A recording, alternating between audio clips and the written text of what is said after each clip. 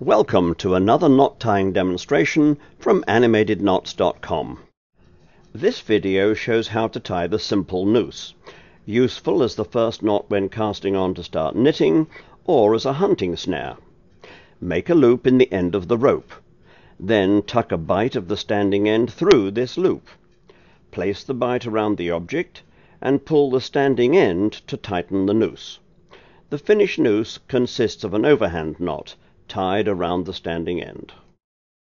For more information about this knot and many others, and to learn about our mobile apps, please visit animatedknots.com.